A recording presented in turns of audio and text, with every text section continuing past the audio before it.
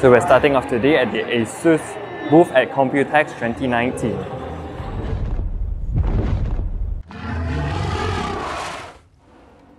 Just a quick run through of the 30th anniversary ZenBook, and it is beautiful. It is made out of white leather now, and when you actually get your hands on it, it really feels very nice. The texture is all there, and there are gold trimmings on the entire laptop. So you open it up and the inside is also white with the very nice logo on the bottom.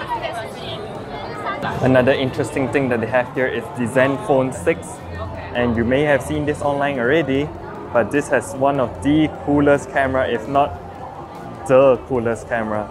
So you can't really see a front camera here, but when you just press the flip button, it comes up and you get this slight vibration and noise to tell you that the camera has come up. So it's just really very cool. Press it, goes back down, press it, 1000, 1000. Literally takes 2 seconds for the camera to pop up. So yeah, definitely really interesting here. So here we have the most beautiful ZenBook Pro Duo, and as you can see, there are 2 screens. So one is the big one on the top and also the smaller on the bottom, but you can see as he's using it, it's so simple to use. And yeah, I think there's going to be a ton of functions with this. Everything from your multitasking functions to all of your extended screen functions. So you can see now on the bottom, there's actually 3 screens on the bottom that are opened up. And on the top there's 1, but you can actually even split the top of one into 2 screens. So yeah, it's really very simple, and I can't wait to really check this out because now he just jumped into PowerPoint, things like that, and it's all fully touchscreen. But if you can see this little pad on the side also, this can also be your touchpad. And at the same time, yeah, if you punching in, you can see it can become a number pad too. So yeah, this is really an interesting laptop that ASUS has launched, and yeah, can't wait to see more of this. The ASUS Vivo book is also on display here, and they are showcasing a bunch of different colors that they have. So you have your black, blue, red, and they all have this really very nice trimming here. So it's this little attention to detail that really helps sell a product. And the specs on the Vivo book are actually not that bad, especially if you are just going to be using this for work and play, because yeah, you can see it's very light and it looks just, I don't know, personally to me, looks pretty nice. From the NVIDIA press conference, and now here is the Quattro RTX Studio laptops. So ASUS has quite a few of these on display. So this is their first one. There's also the ASUS StudioBook S, ASUS StudioBook W500, and the last one I'm totally not sure because there is no name on it, but yeah, these are going to be some of the most powerful laptops for content creation, because if you actually go in, you can see that it is ISV certified, RTX Advantage, faster creative, up to 8K resolution red video editing, which is insane for a laptop. And if it can really maintain top speeds, it's going to be really amazing.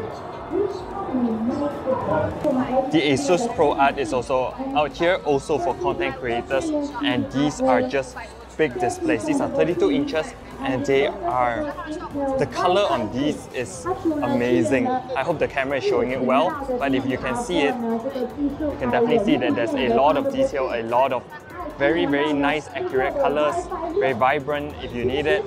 And you just move on, and you have the ASUS Mini PC for content creation. Also another Pro Art PC, but this is 27 inches, and this is their portable series. So this is actually like for if you're in a director's village kind of thing. So you need to bring this portable monitor everywhere, and there's even a case for it. So it's just, yeah, it's just ASUS creed to show you that they are not only looking at working professionals, but also the content creators out there.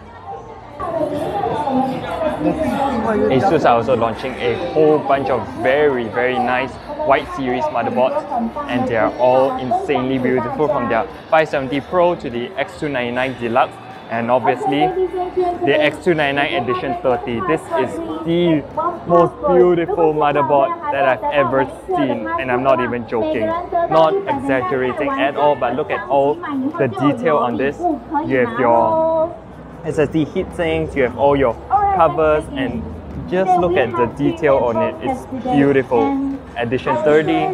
There's even a screen here that you should be able to program. I don't think it's just going to be running these, so you can look at your temps and everything else. And I'm just a very big fan of this white color on this. Now let's take a look at how they built this motherboard. So they built this in the Computex Core P3, and as you can see, it is fully water cooled for the CPU, and it looks gorgeous. Remember at the press conference where we were taking a look at the Prime Utopia?